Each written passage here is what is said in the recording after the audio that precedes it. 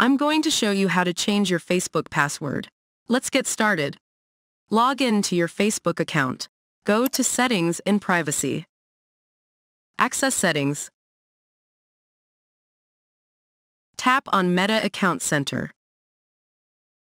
Now go to Password and Security. Now select Change Password. Select your Facebook main profile. Enter your current password here. Then enter your new password. Then click on Change Password. You've successfully changed your Facebook password. If you found this video helpful, please give it a thumbs up and subscribe to our channel for more tech tips and tutorials. Thanks for watching, and I'll see you in the next video.